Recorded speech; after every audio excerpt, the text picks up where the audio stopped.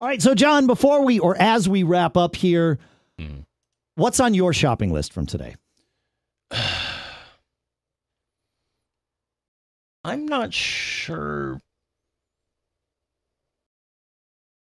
anything is on my list. Okay, so the way you were talking about the cameras in the iPhone Pro, I thought maybe a 13 Pro was on your list.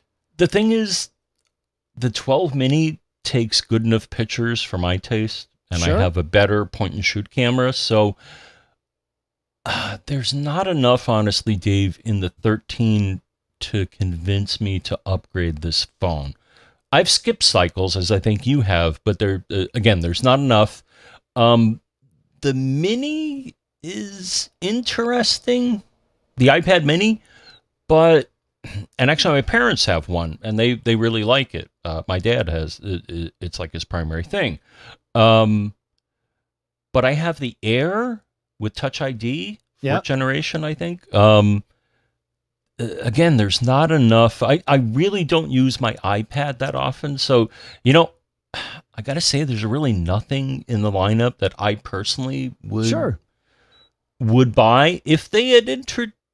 And the thing is, now also, so I have what will probably be my last Mac Mini and MacBook Pro. You're talking about the wrong shopping list. I'm gonna. Well, no, that shopping list I'm gonna say is not there because they didn't announce them. So correct. Okay, we'll that's just stop next that month's shopping conversation. list. Yes, that's next month's shopping list. But as far as my current iDevices, nothing is on my shopping list. So, and I'm just going to ask because there were some things that you said you were interested in. So, Fitness Plus is not on your shopping list because okay, even for the meditation stuff. All right, just checking. Correct. And still no Apple Watch for Mr. John F. Braun, huh? I'm still analog, dude. Well, I am both. You can be both. But it is maybe not a binary decision. Yeah. Yeah. I mean, maybe I'll, scan the refurb, store. And I would go something for of least a prior generation. I mean, I probably wouldn't get a Gen 0 if you can even get those these days. But I would go for at least a Series 5 if you're going to if you're I want to go, get like GPS and stuff, and I think 5 has GPS. Right? 5 was the exactly. Yeah. So let's take a look at the refurb store and see what series. So you can go back to a Series 5 on the refurb store and you can get them for $309 if you want to do that. So, yep. There you go. I have the 5. It's worth looking at the difference between the 5 and the 6 to see if there's enough there to want to jump up on the 6, but because you can get I need to turn off Series 5. I see how this works. So for another $60 you can go up to the 6. They've got a nice pink one there for you, John, with a gold case. So maybe that's your thing. So for me, the shopping list almost certainly includes an iPad mini. I think that's I have not bought an iPad in a very, very long time, and I've always been a fan of the mini. Right now I have a 10-inch iPad Pro, kind of the old and OG 10-inch, if you will. And so it's time for that one to go for sure.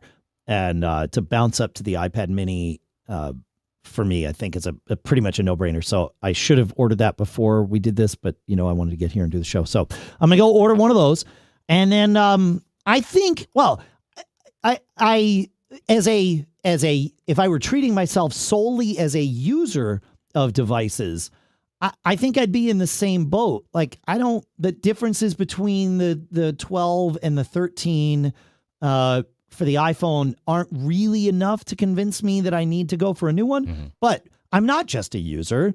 I also am the co-host of Mac Geek Gab, and we absolutely need to be able to answer your questions about these things. So I am absolutely going to get up on Friday or stay up, whatever the timing works out to be, and order an iPhone 13 mini, most likely the mini. I've really appreciated this size of the phone, and I don't think I want to change. So plus